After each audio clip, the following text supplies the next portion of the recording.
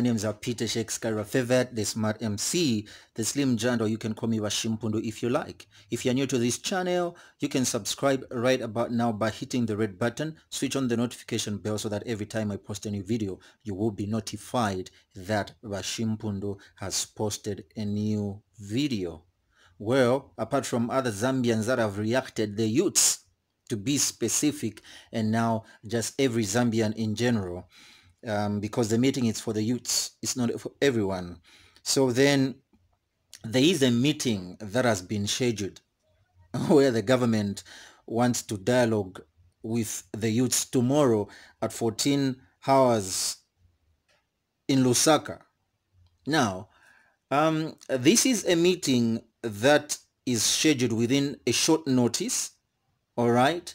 And then apart from the meeting being scheduled on a short notice, one has to register for them to attend this meeting. And this is a meeting that is not going to be chaired by the president, but it will be chaired by a minister. All right? This simply means the president is not even ready to hear what the youths have to say. And if it's for the reason of dialogue, why is a person that is supposed to attend the meeting has to register for them to attend the meeting? Because this is talking about the country's crisis, what the country is going on, and what the youths have to say. Well and good, the dialogue is set for tomorrow. But then, why is it is tomorrow that they want to hear from the youths, and they have not heard the youths in the past years that they've been in government? So what is going on?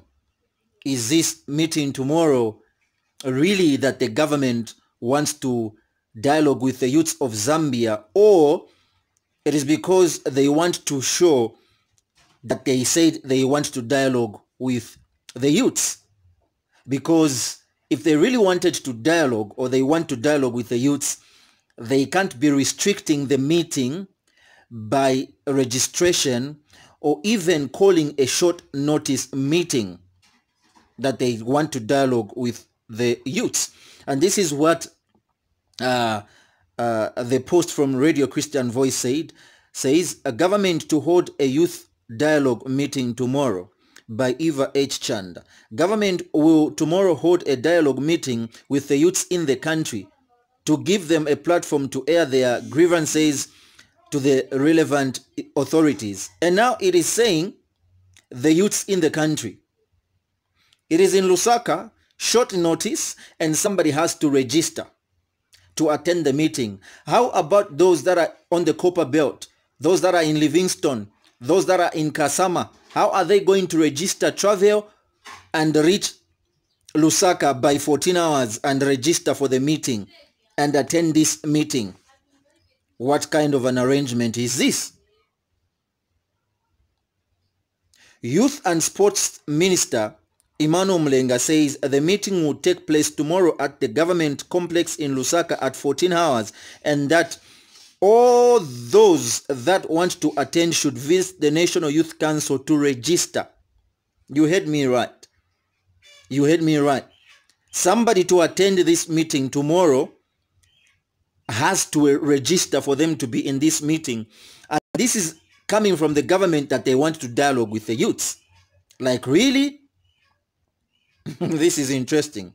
Speaking to journalists in Lusaka today, Mr. Mulenga said youths will not yield anything by staging a protest, but that they should take their issues to the arranged meeting, in that the minister in charge will submit them to the cabinet. Mr. Mulenga said the head of state is ready to hear the youths out, and that they have their chance tomorrow to speak out. Now listen to me. Listen to me. If you're listening to me, even better. The president of Zambia, Dr. Edgar Chagwalungu, there is this thing that is going around. Of course, people are talking about it, that the head of state is being misled by the ministers. The head of state, the ministers are reporting different kind of things and actually not what is happening in Zambia. Now, if the head of state is being misled by the ministers, why then is he sending the same ministers to come and chair the meeting? Does he want the ministers to continue misleading him, or what? What is he trying to do? Why can't he himself hold that meeting, hear from the youths, make proper arrangements by making the meeting on time?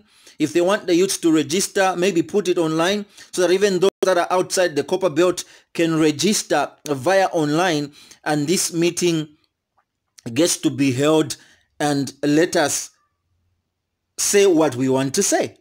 Because if he sends the minister again, simply means he's going to be misled. So why can't he do that?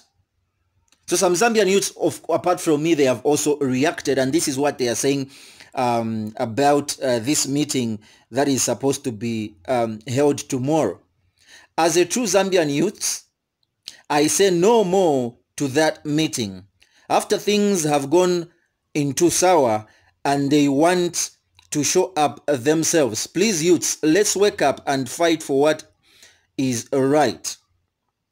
This one says, and just the idea of being addressed by a youth minister, sure, plus to register if you want to attend. Please, concerns to be addressed to cabinet and feedback given afterwards. Just the process itself is demotivating. We need question and answer meeting, not to the specific people who would want to register or to be present and to be addressed by a sports minister. This one says, my fellow Zambian youths, please, we should not attend the meeting. Let them address himself. Let him address himself. Now but tola sana. If he wants, let him go and address his children. So people are reacting. They don't want to be addressed by a minister, and also because the minister are misleading the president, and also to have a meeting that one has to register to attend, which is on a short notice. That is not right.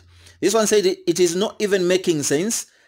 Just on short notice, as if you will provide transportation to youths.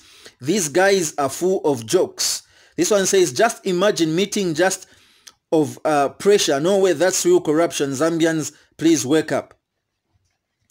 Zambians are reacting. I am just learning today that there is a minister for youths and has been quiet all this long. He sided on the sports side, leaving out. People are complaining and have reacted negatively. So this one says, this is a calculated move. What they want is to play a blame game. They will say, we invited you to a meeting, but you never attended to come to air your grievances. How do you expect people to attend the meeting within 24 hours notice? It doesn't make sense. Honorable Mulenga, don't be funny. A meeting in 24 hours and you need to register for you to attend. Like, really? Zambia is not only the youths that are in Lusaka, it's the whole Zambia. So the government should look into this meeting very carefully and properly. This one says, so we even have such a minister in Zambia, a minister of youth, with all this unemployment amongst the youths of our country. It's a shame. This one says, this ministry only focus on sport, and last part of youth is not even considered at all, and it's like he just knew the importance or role of the word in this country. Absolutely unacceptable. So people and the youths of Zambia have reacted that this is a calculated move, where the government just want to say, we invited you and you didn't come to the meeting. But then the meeting is a short notice. Zambia is not only youths that are in Lusaka, it's a whole Zambia, and one has to register to attend this meeting. Like I said, imagine somebody who's on the copper belt. They have to register and come, and the registration is not even online. They don't have transport.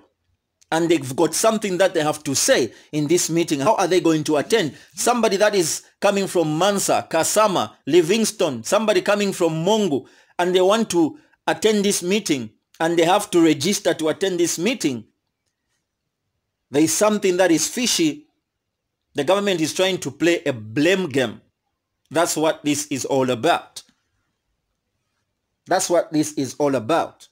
Wake up, Zambian youths. Speak up, Zambian youths. Speak up, and wake up.